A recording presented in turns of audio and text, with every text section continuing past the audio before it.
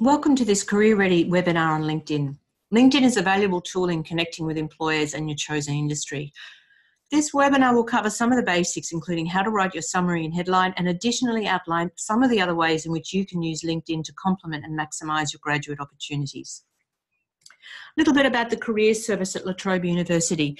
There are a number of elements to the service. We can assist you with careers and employment advice. For example, discussions that might identify some of the career paths and options available to you. We can assist you in preparing your resume, your job application documents, preparing your key selection criteria, and also in how to plan and prepare for interviews. We do encourage students to engage with something called the Big Interview if you do have an interview coming up, where you can practice your online interview skills. Career Hub is like a portal, I guess, on the careers or the La Trobe University website. It lists events that are happening around campus that are careers related. It also includes workshops that might be running, and you can book appointments that way as well. You can book Zoom and also telephone appointments for careers and employment advice. There is also an online job board or search component on Career Hub. So employers reaching out to students will have their positions listed this way, and you can search. So I do encourage you to touch base on a regular basis to see what's up there. Employer Connect is a really great website which lists internships and graduate opportunities. And Unitemps is the recruitment agency on campus at Bundoora. They have generally local jobs, part-time type of roles, and also some off-campus positions as well. So if you are looking for part-time work, it might be worth registering with them. Career Ready Advantage is the employability program at La Trobe University, so I will touch on this at the end of this webinar. Okay, there are a few benefits to LinkedIn. So a lot of students are not aware that they could actually be engaging with LinkedIn even as a student, so in their undergraduate study. 43% of jobs are advertised through LinkedIn, so it is a really great resource to be connected to. Then many jobs don't actually appear on Seek, and they will be advertised on LinkedIn, and companies often will use LinkedIn to search for candidates based on the information that might be in a headline or a profile area. So LinkedIn enables you to follow some target organisations. So organisations that you may wish to work for in the future, maybe at the forefront of your industry, or even just those whose values and philosophies that you might align to. So it enables you to also get some key information on some of your target organisations so that you're really up to date with things that are happening within them. This sort of information compiled as research might be really great to prepare in a cover letter, for example, to show your knowledge and that you are following that organisation and why you want to work there. It's a really great opportunity to learn from thought leaders in your industry. So those who maybe are well known, who regularly post about trends or events or other relevant articles. So a really great way, again, to show some connectivity. And also to make connections to support your networking activities. For example, if you attend an event, you might have a discussion with an employer, and you can then send them an invitation to connect through LinkedIn. So a really great way to support those networking activities that you are doing. So just in getting started, so a few key areas to be aware of. Use your resume as a starting point in planning and writing your information. So have your resume put together, have your local careers team give you some guidance around that, and then you can use that as a basis to start to plan and write your LinkedIn. Think about what your pitch might be. And so what is your headline and what are you trying to say to employers? And think about the types of roles that you are looking to attract or appeal for. So look at advertisements, perhaps in your chosen field on current job boards, to try and, I guess, get an idea of some of the key skills and the key words that are coming up in those. They can help you to write your headline and your summary and try and show your skills and your alignment to that particular field. So these words will enable you to show up in searches that an employer might be conducting. So it's important to be careful in your planning and put plenty of preparation into these areas. So your headline is, I guess, that small area of information. It's usually a line underneath your name on your LinkedIn. So again, really important to put some planning and preparation into the words you use here. So some keywords such as your skills, where you work, your job title and university course are good suggestions for things to include in your LinkedIn. So examples might be aspiring communication strategist. So something that might allude to the type of work or field you are looking to get into, or your current status in terms of what you're looking for. So actively seeking legal internships. So you might just be looking for an internship opportunity. So use your headline to portray where you're currently at to some degree and the skills that you bring. So your contact details are really important. You need to be accessible to those who are interested in wanting to make contact with you. So use a professional sounding email address. Load a professional photo dressed as you would be to work in the industry. So this doesn't need to be something that's professionally undertaken. A friend taking a photo of you on a mobile is quite sufficient. Make sure that you do have, though, a plain background and that you are dressed as you would be ready for work. So a suit, etc., whatever is appropriate in that particular industry. So again, nothing from a social or a casual type of setting. Use a professional photo only.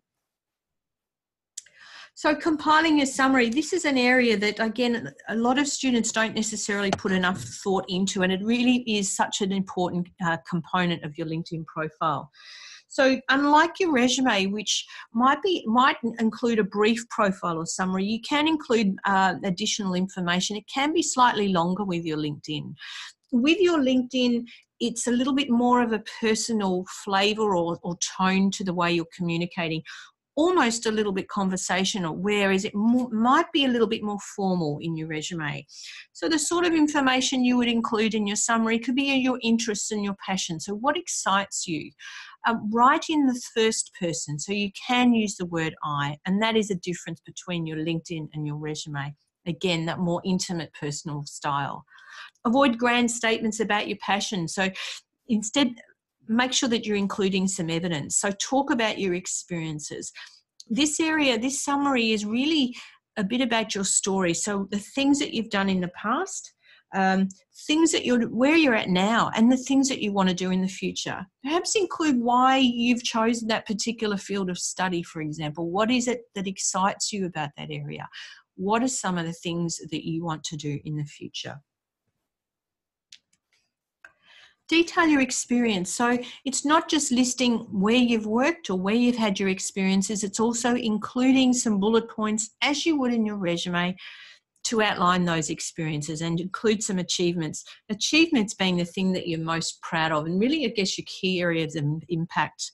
So with students or graduates, you can include evidence of activities such as involvement with professional memberships, internships or volunteering. So make sure that you do include plenty of information on this section and not have it just as the list of places that you've worked.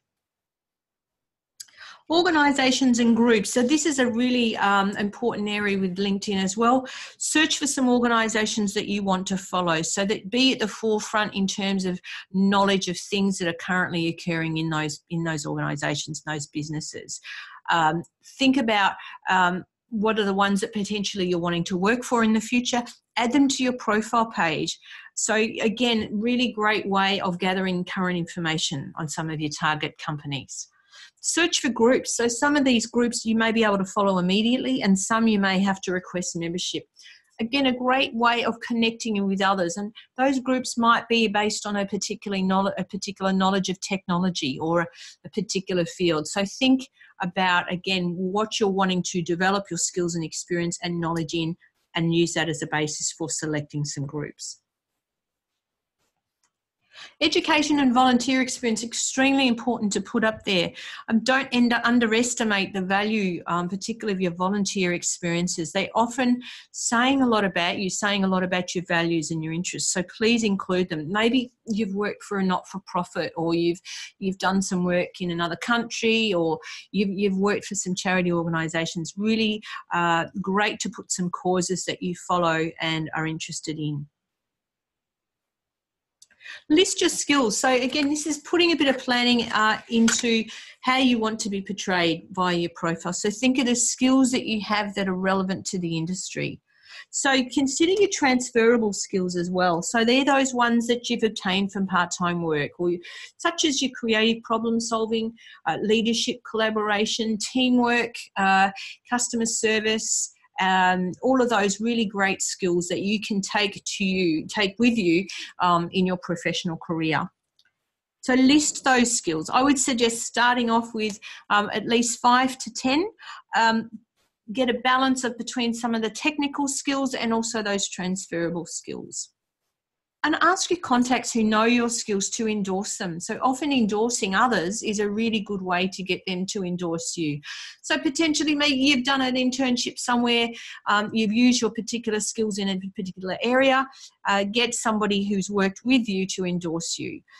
Include some publications that you may have written as well. Really great stuff to have on your LinkedIn. And as we say when we're giving advice to students on all aspects of their jobs application documentation, don't forget to check your profile for spelling or grammar. So again, it says more than just your skills in those areas. It says a lot about your attention to detail. So don't forget to check your page.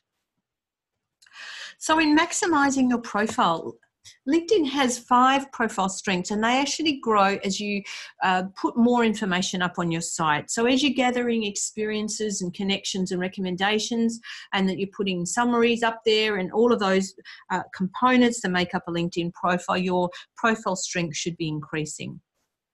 So the profile strengths are beginner, which is less than 50% complete, intermediate at 50%, advanced would be at 75%, expert at 90%, and when you have a complete profile, you would be classed at all-star. So try to build your profile as you go and make sure that you have some of the really key areas that will actually let your profile down. So that's things like your photo, that's things like your summary and your headline in particular. Beware of things like connection etiquette. It's very, very easy to click a button to connect with some of the suggestions that LinkedIn pops up on your screen. So ideally, with some of these connections, create a purpose for those.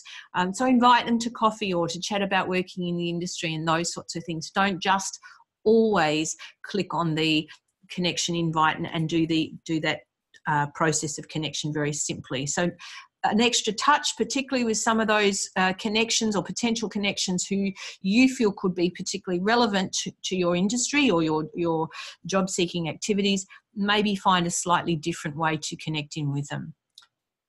Check your visibility and security settings. So to just enable that you are able to be found by those who are looking for you, and the information within your profile is enabling them to search for you under particular keywords and relevant words that you might have, as I said, discovered through your research on jobs up on Seek, for example. So make sure that you are using some wording that will enable you to be readily found in your profile and your summary area, headline and summary area. When you are maximising your profile and working on that and building, putting some additional information, make sure that you do turn your notifications off, just so that your followers or your connections don't receive constant notifications. If you're an alumni, you can use LinkedIn to research where students who may have completed similar courses or your course have actually ended up working. And that is a really great way of using LinkedIn as a research tool. So in getting that information and finding out where they've been working, that tells you that these organisations have hired graduates from your course. So again, that might be great information to feed into your own list of target organisations. Be an active contributor by contributing to discussions on others' posts and sharing your own. It helps to build your profile. It helps to reflect that you are someone keen to learn and keen to contribute in that industry. So a really great activity to be in. Be mindful though of your language and the content of your responses and posts as well. There's a lot of information on building LinkedIn profiles. We've just put a LinkedIn Learning LinkedIn for Students course that is available as well, but there is plenty of information up on the web as to how to build your profile and so on. So if you are interested in knowing more, please, I do encourage you to go and do some further learning on how to write an effective LinkedIn profile. So just some information on Career Ready Advantage Award. So this is the career employability program that we designed based on some research which was conducted a few years ago. It really came up with some areas that employers were looking at in terms of graduate skills and attributes. So this program is designed to build your skills and your employability across a range of learning and practical activities. So it will help you to better articulate your career story to an employer. So there's 3 core areas of learning. So for example, with LinkedIn Learning and La Trobe Online modules, you can complete a number of activities to count towards the professional learning component of the award. With practical experience, you're getting some on-the-job experience, whether that's volunteering, paid employment, or even employability-focused subjects that are in your course. And there's a number of additional activities beyond that as well that will count as practical experiences. So part-time work, for example, would count as a practical experience. With a career portfolio, this is the component of the award where you are learning to articulate your career story and communicate your skills and experience in a much more effective way to employers. So, for example, learning how to write a winning resume, handle a job interview, plan your career, put together your LinkedIn, and a lot of other activities. So I encourage you to engage with this program. It will enable you to stand apart from others in terms of your employability skills. There is a lot of information on the LMS as to the activities that count under each areas of the award. You basically will undertake the activities, upload some evidence, and we will assess that against the list of activities. So you work initially towards the silver level award, complete some additional activities towards gold, and then some additional beyond that to achieve the platinum level of the award. So I really do encourage you to undertake the Career Ready Advantage Award in building your employability skills. Just as a reminder though, viewing this webinar counts as one activity under professional learning, and putting your LinkedIn profile, as I mentioned, does count as one activity under the career portfolio. So you just need to record the completion of the activity of your link, upload your link, and we will assess that against the career portfolio component activity. So thank you very much for viewing this webinar. I hope that it has been useful in getting a start on a LinkedIn profile. Please be encouraged to get further advice from your local careers team, and we look forward to assisting you in the future. Thank you.